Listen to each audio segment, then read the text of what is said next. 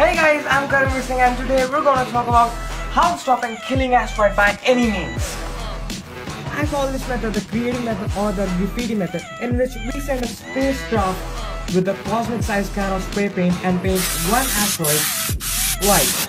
The sunlight will push harder on the more reflective side, which slowly makes it far enough just to miss us. Let's say an asteroid equal to the mass of Jupiter is coming hard on Earth and nobody could possibly do something about it. Or can we? Let's find out! By the superhero method. A supervillain, let's say Thanos, just made a swing of his arm to move an asteroid bigger like Jupiter. That gives us 0.4 kg of force. Let's say I have to throw that asteroid 1 light year away, which is 9,430 quadrillion. Let's convert this. We get 31,046 trillion feet. Now let's say a man is out of space, 3 feet away from that asteroid, which gives us 93,126 trillion feet. Finally, we can convert this in joules, which is 126 quadrillion, 253 quadrillion, 767 billion, 348 trillion, 620 million, 248,000 joules to lift an asteroid by bare hands of a man. Number 3. What if I tell you that you don't have to fight the asteroid, you can just control it?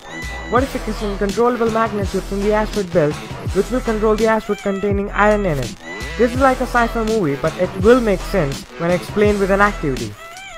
Here the adapter is the magnetic chip that has the capability to control 5 asteroids. So they must have a balanced magnetic force which balances not only the magnet but also all the asteroids. To show the attraction of forces, we will put thread and will connect all the asteroids to the adapter. We will then put the papers and the adapter into the water, so to neglect the gravitational pull we have right now. By this, the magnet should pull, push or control the asteroids, and by making a chain of linked asteroids, we can stop other rocks by blocking their way. 4.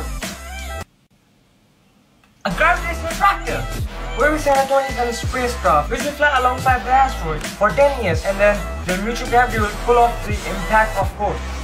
Your chances are great, but if you fail, it might be too late to start again. So I suggest we do a multiple tries. Number 5. Let's take a worst case scenario in which an asteroid is really near to the Earth and we got only 1 or 2 months left. At this point we have to put it off by the hypervelocity asteroid interceptor vehicle. Dragging the fragments here won't work, and instead of small bits, one bigger bit is better. The idea is to launch a thermonuclear device, fuel it with a very high speed kinetic impactor that creates a nice deep space for the nuke to explode.